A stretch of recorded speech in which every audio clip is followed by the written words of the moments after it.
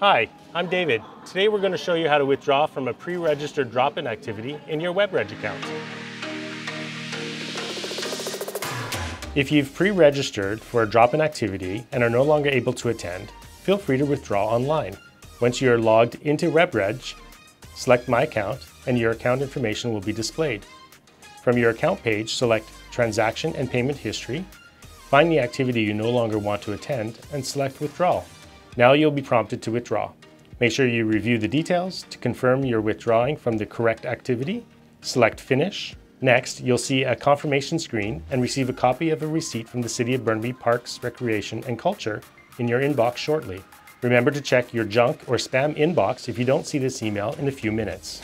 You'll receive a credit on your account for future use for online withdrawals.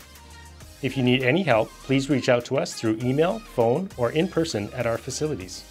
Be sure to check out our other videos for more step-by-step instructions on how to use our new WebReg online registration system, or check additional resources on our website. And sign up for an activity today and be active.